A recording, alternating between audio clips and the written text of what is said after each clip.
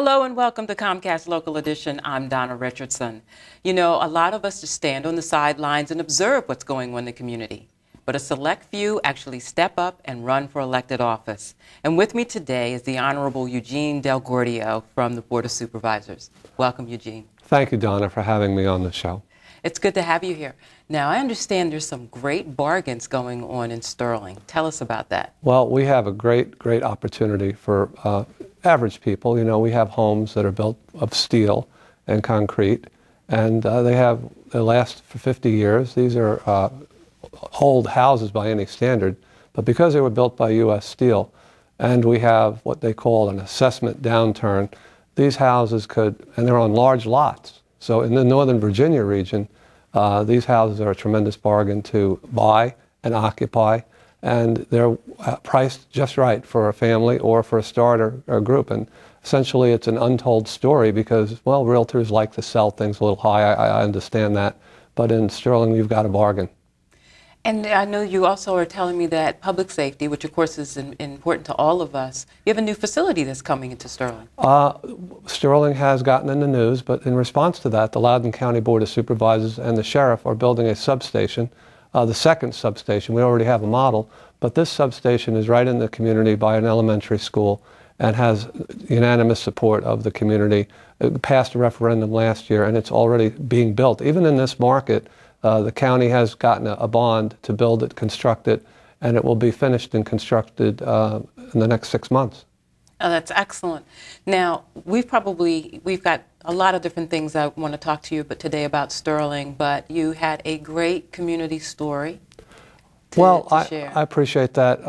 Sterling itself is the home of so many volunteer organizations. Loudoun County is, of course, home to a lot of charitable groups and civic groups, but Sterling Park in particular, we have an annual Knights of Columbus parade at Columbus Day parade. We have annual festivals called the Sterling Fest. We've got trees being planted in the boulevard. The Sterling Boulevard is our main conduit. 500 trees are being planted last year. 500 trees will be planted this year. Our goal is to keep our little leagues and our football leagues funded and supported.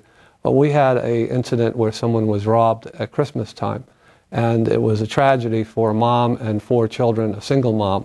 And the community in 48 hours by Christmas Eve returned all her money and had toys for the children, so that by Christmas Eve she had her Christmas. And the community, of course, wasn't going to let some Grinch come and rob this lady and her family of her Christmas.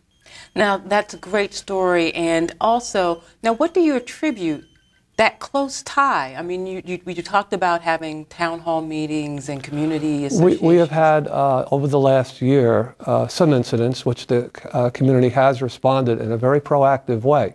We get kind of cranky if we think the county or any government official is ignoring. You know, I'm of course, one of the government officials that they, of course, call, and I respond very quickly. We've had 4 or 5 town meetings. The county itself called for some of these meetings.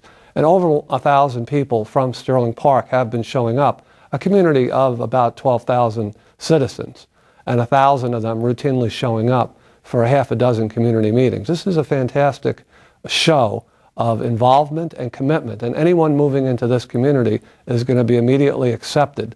I know, because I moved into the community 9 years ago, and everyone was told, this guy's an out-of-towner, and they elected me supervisor. That's a tremendous story to be able to talk about this sense of unity that is embedded. Is this from the very inception of Sterling, something that's evolved over the years? Well, Sterling itself is a middle-class group. They have, of course, the wonderful houses. They knew they were special. These houses are built with steel and concrete, and they will last over 2,500 of these U.S. Steel buildings. Their homes on large lots. They knew they were special. So they stuck together. They formed their own commuter systems. They formed their own foundations, and they have their own festivities, and they're sticking together like glue, and they're not leaving. That's perfect. Thank you so much, Eugene, for coming in today. I really appreciate it. Thank you for having me. And thank you very much for watching Comcast Local Edition. I'm Donna Richardson.